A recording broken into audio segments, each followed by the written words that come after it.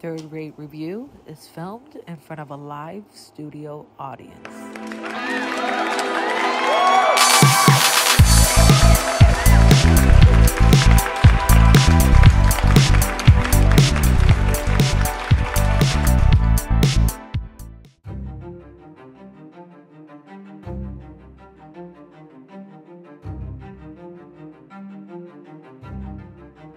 Can you tell who it is? The Joker. So, this is the Heath Ledger Joker from the Batman, the Dark Knight, Nolan's. Oh, and I moved the light. It's from InArt. Oh, there we go. That's the InArt thing that tells you it's authentic. The foam padding. And that's Heath Ledger. Originally, oh wow, that's pretty. It's pretty. Yeah, look. So there's actually two versions of. Wow, that is amazing. This is the first time I actually seeing myself too. Look at that. It's awesome. Look at that. That they get the color of the clothing. Look at that sculpt in that face. Look at those eyes. Yes. Oh my Capture God. the effect. Yeah. Wow. So yeah, so there's different versions of this guy. There's the standard version, the two ones version. The one that's two is now about $1,500 on eBay usually. Wow. Yeah. This one goes between $600 or $800 just for this one alone. I got a deal on it. I was able to haggle the guy down to like. You're haggling. I haggled the guy to about $550. Wow. And only because he lives here in New York, so he gave it. These are the hands. He said, like, I don't want to take it all out, but these are the hands specifically, just like Naruto. Okay. He has different hands. You can see my dog. Don't. He wants to bite it. No, because he thinks it's for him. Okay, you want to be part of it, buddy? Okay, there you go. So I'll let her bite it.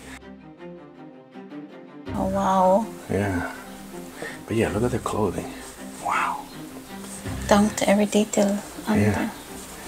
There's a button missing, but I wonder if that's part of it or. But oh, wow. I mean, even the stand, like he stands like he has the the hunchback stand that Heath had during the movie. Can his head move? Yeah. See. Oh. Oh, it's magnetic, so you can just like. Yeah, that coat is beautiful. It's like suede. Yeah, I mean, look at the chain. You see this chain? Ah. Yeah. Look at that. Yeah. They capture the evil look. I know, it's amazing. And the hair. I mean, all the sculpts, the other ones that they have like two. And here comes one little guy again. That one, they has like real hair in the other two versions, which is also why it tends to be the most expensive one because it has the different sculpts. Yes, but I was just looking for this one. I really wanted this one, and I was like, I have to get it before they're all gone, and they won't make them again. But even he has this little tie here. I wonder if it goes all the way around. The vest has this. I mean, this is an amazing figure. It's just amazing quality. We can take off one of his hands. Yeah, so the hands are also magnetic. So there you go. So then you can put in like, and then you can put that. Oh. So they can be a little tough. There we go. And then the other hand, he would have. There has to be other accessories in the box that I haven't pulled out. Okay, there we go. And then I thought he was supposed to move his eyes, but I guess this is not the head sculpt. There's a different head sculpt. Oh, no, there we go. Huh. So the head, it comes out from the back like this. There's a little joystick, and look, so he can move his eyes. Oh yes, the eyes. Oh wow, that's creepy. It's creepy, right? Oh, okay, he's looking at you. Yeah, right. Weird. That is kind of creepy. Nah, I do not want. That is creepy, also for sure. I don't know. Like I said, I spent those $550 for it. But I want to say it's totally worth it. It is worth it. And it's worth it to me. Did you check his socks? Look at the socks. Oh, yeah, socks, look at that, right? Yes. That is amazing detail. Yes. And then he's running. Like I said, there might be more accessories in the box. Here.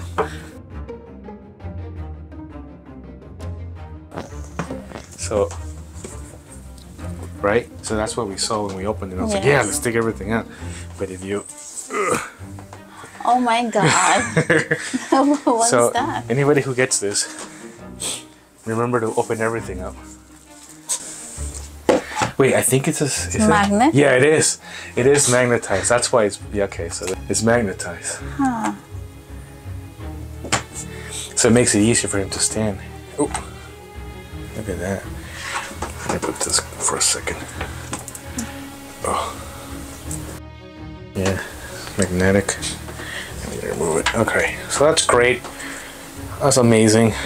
I'm so glad I risked financial bankruptcy for this. I'm glad that I make horrible financial decisions, and You got it. and so should everybody who's watching this video too. Make horrible financial decisions no matter what. You gotta put your house for mortgage to buy this figure. Go for it. Starve your baby. Yeah, starve your baby. Sell your car. Whatever you might need to do, just go and do it and buy this. But all right, well, time to end this one. Thanks again. Thank you, and see you all later. Bye.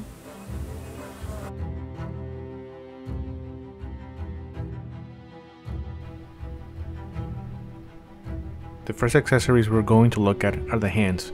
Remember, they're all magnetized, so you will be able to take them out and reattach them easily. We have the right hand for the large gun, the left hand to hold the playing card, the right hand for the knife, left hand, unsure about this one, right hand to pull grenade string like in the film, the left hand to hold jacket open showing the grenades, the right hand for the handgun, and the left hand is a closed fist.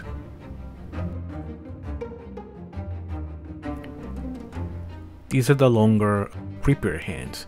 They attach at the forearm section. You can actually detach the other forearms from the figure as well. I just didn't want to do it because this is my personal figure and I don't want to mess with it too much. If I get a second one, I probably will replace these and put a video up. These are the weapon accessories. Joker comes with a large gun, a handgun, handcuffs, which are actually real metal, knife that retracts, and the grenades. Be very careful with the grenades. I accidentally snapped one from the string while I was trying to pose it. Very fragile. They also get tangled up a lot. So I would suggest just, if you're going to pose it with it, be very careful or leave them in the box, which is what I'm doing now. These are the extra accessories that I wasn't expecting, but I got. You have the playing cards, not 52, but enough to get you posing, and the stacks of $100 bills. The crazy thing about it is that they are actually individual $100 bills stacked, made out of paper. That's insane. The amount of quality and detail that's gone into this figure is just, again, insane. Here you see the base of the toy. It is magnetized, so when you try to pose the Joker on top of it, he'll attach real nicely. Still, you have to be careful because he does tend to tumble down if not properly stood up. And as you can see here, under the base, you have the writing of the Dark Knight trilogy, the company InArt, and the name of the figure, which is the Joker. Great detail.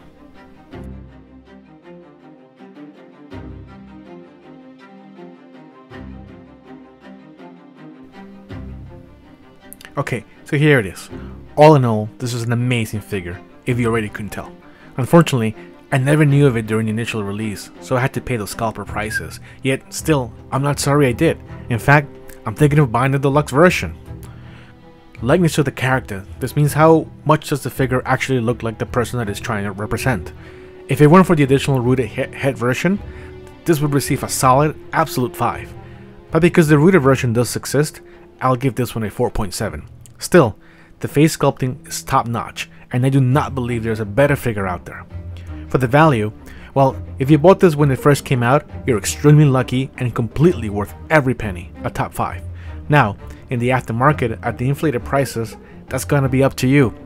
I seriously believe this figure is worth the asking price of $550 that I pay for it, but that's for me. Accessories, 5 for the standard version. I'm not sure what else they could have given us. Craftsmanship, 4.9. Why 4.9? Those damn grenades. You have to be careful. Other than that, everything is top notch. The Joker, a combined rating of 4.9. Go buy it. That's it.